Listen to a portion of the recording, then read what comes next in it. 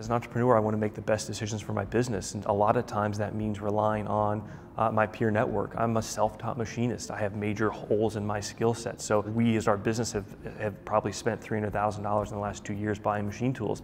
I want to buy those tools that I know are going to be recipes for success. So when I see my friends using them, when I see other people pushing them out, we looked at some machine tool vendors that have really strong brands and strong histories who consciously don't want to be in that public limelight, and that to me is difficult because that doesn't match with our ethos of I want to share how we're succeeding with it. I want to see how other people are succeeding with it. When I think about manufacturing companies or job shops or software companies, you're helping reduce that anxiety of getting new customers, and the younger generation isn't going to go to trade shows and listen to cold sales call pitches from service and sales technicians. They're going to talk to their friends. They're going to look at what other people are doing. And so you know you're doing a good job when there are third-party conversations going on about what you do because of what you've been putting out on social. People join communities because of shared beliefs, not because of shared interests, which is a subtlety that's actually pretty profound.